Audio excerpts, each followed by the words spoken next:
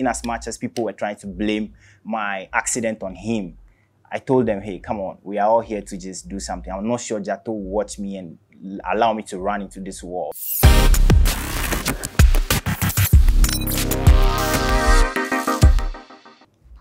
All right then, my name is Martin Sedi Namsapo, but you can just call me Sedi. A housemate in the Perfect Match Extra Season 1. That's just all about me. Most memorable moment, I would say, was the time when I got hurt.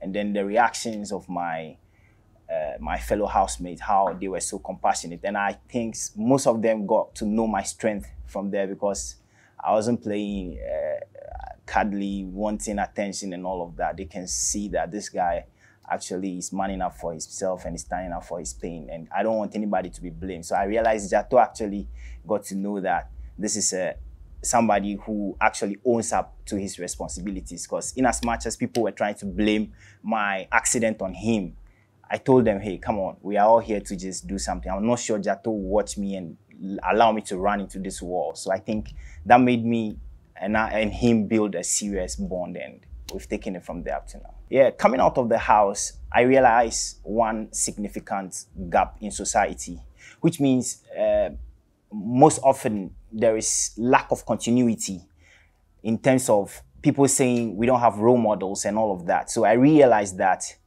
something needs to be done. So I went back straight to my town called Mafia Jidoma in the Volta region, where I reached out to a woman who has dedicated almost all of her life to just helping other people. And so she was once a nun in Brazil, and then she has to pack back to Ghana and then precisely at Jidoma to just come and help young girls who were deprived and doesn't have the means to afford basic education, talk less of tertiary education. So she spent almost all of her life trying to put them through school.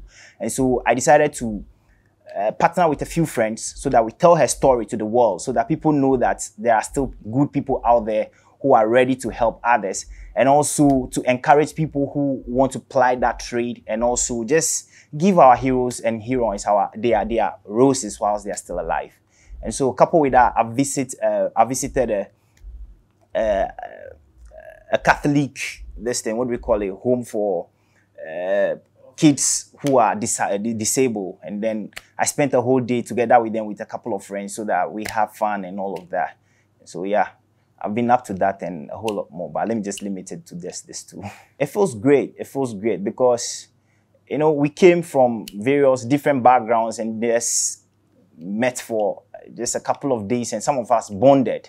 And there were skirmishes and a whole lot of fights. And to think of it, that's the beauty of it. And us coming back together, I'm sure there will be a whole lot of makeups and a whole lot of breakups as well. So yeah, I'm looking forward to just about the drama of it. Well, I'm looking forward to an upgrade in almost everything, because knowing the producers of this particular program, they are people who just don't sit down to just, there's always an upgrade. They are like the Apples and then the tech guys when it comes to this. So I trust them, and I'm looking forward to something much more better and bigger than we experienced. So basically, and then to the new housemates, I think all I would just tell them is to be your real self. Be somebody that when you are out of the house, you can be able to live up to.